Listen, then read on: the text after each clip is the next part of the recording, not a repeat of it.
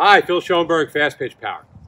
Today we're going to talk a little bit about front side resistance and how important that is in developing the kind of velocity that you need to command the strike zone with maximum speed. Now, for the thousands of our loyal followers, you all know that I'm a big physics guy. And we've talked a lot in the past of how Newton's third law of motion, for every action there's an equal and opposite reaction, relates to your drive off the pitching rubber. The creation of momentum, which is simply the sum of energy and mass, by pushing back on that pitching rubber, having the energy from the ground up, ground force reaction we call it, come up through your body and propel you forward toward your target. Today we're going to talk a little bit about Newton's first law of motion, and that is that an object in motion has a tendency to stay in motion unless acted upon by an opposing force. Now, when I was a kid, cars did not have seat belts or airbags or any kind of restraints of that nature, and as a result, it was not really safe driving in a lot of these cars at a fast speed or even a slower speed, which is why over the years they developed seat belts, airbags, safety barriers on highways, and so on and so forth to limit the possibility of serious injury or damage to a vehicle because the vehicle was not prepared with the correct safety measures. If you were driving in a car at 60 miles an hour and you hit a barrier, whatever was inside that car was going through the front of the car at 60 miles an hour. If you were unfortunate enough to be a crash test dummy in the days when they were testing seat belts and airbags and so on and so forth, a car would accelerate to 60 miles an hour and drive right into a brick wall, and anything that was in that car would go through the front of the car at 60 miles an hour. Now, you're probably saying to yourself, well, how is this going to make my fastball faster? Let me explain. When I come off the pitching rubber and I load, and Newton's third law, for every action there's an equal and opposite reaction, and I push back hard on that pitching rubber, getting myself to come explosively forward off that pitching rubber. I've now glided about 3 feet off the pitching rubber. Dry foot never left the ground, that's legal. Landing in power K and being able to now deliver my ball from power K position, vertically stacked and balanced, with maximum speed and velocity to my target. Now, I'm much closer to my target because I use that ground force, Newton's third law. Where does Newton's first law come in? For any object that is in motion has a tendency to stay in motion unless acted upon by an opposing force. Now, in the case of those cars where they were testing with crash test dummies by driving a 60-mile-an-hour vehicle into a brick wall, well, there's your opposing force, the brick wall. So you're going to go from 60 miles an hour to 0 miles an hour in a split second.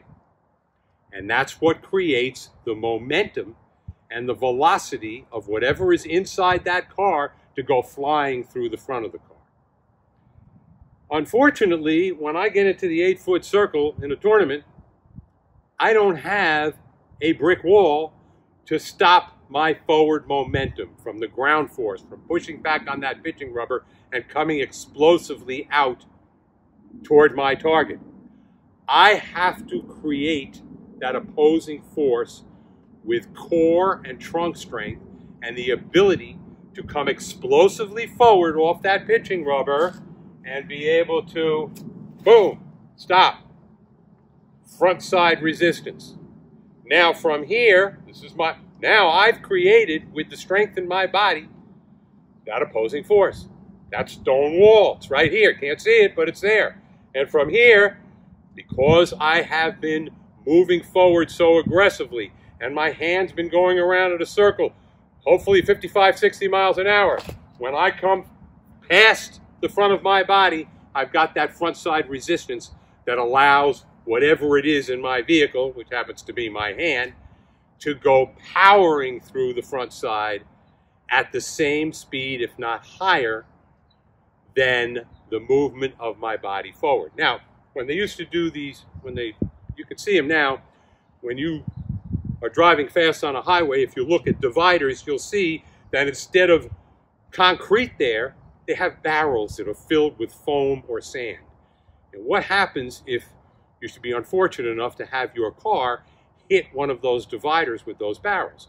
Well, instead of that brick wall situation where you come off and boom, you stop, you hit that wall, and you go from 60 to 0, you're now going to hit that wall and you're going to go slowly through the barrels of foam or sand, and you're going to slowly come to a rest where everything inside the vehicle is going to slow down accordingly. Well, that's great for whoever it is that's driving in the vehicle, but not great for windmill pitchers.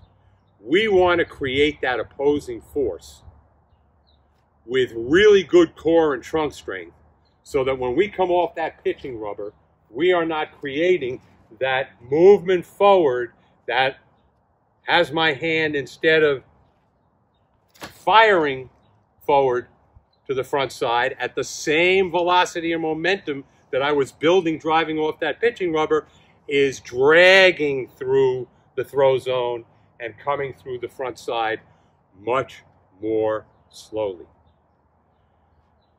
So any kind of movement, even athletic movement, is subject to the same laws of nature as that car, as a rocket ship taken up from Cape Canaveral and going to the moon. If you're creating momentum, if you're creating power from the ground up as you move forward off that pitching rubber, you want to create a really, really solid front side. And you do that not by bringing a brick wall with you to set 7-8 feet out from the pitching rubber when you're in a game, but by creating the core and trunk strength necessary to enable you to load and to come explosively off that pitching rubber and land in vertically balanced, perfectly stacked power K position with a firm front side. There's my wall of resistance that enables me to maintain the velocity that my hand speed is building as I come off the pitching rubber. So when it comes to maximizing speed, it's not just about how fast can I move my hand, how fast can I get my drive foot through. It's about being able to create a really, really good front side. Same thing in hitting. If I'm a hitter and I have a pitch coming in and I swing at the ball like this with my body drifting forward, my bat head is dragging through the hitting zone and losing velocity.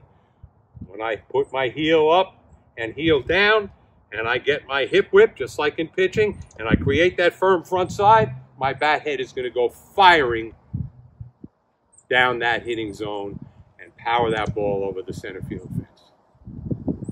Front side resistance, very, very important. Strength and conditioning, even more important. For great drills on how to develop that front side resistance and hand speed, go to Fastpitch Power Plus. I hope that this has been useful. Talk to you next time.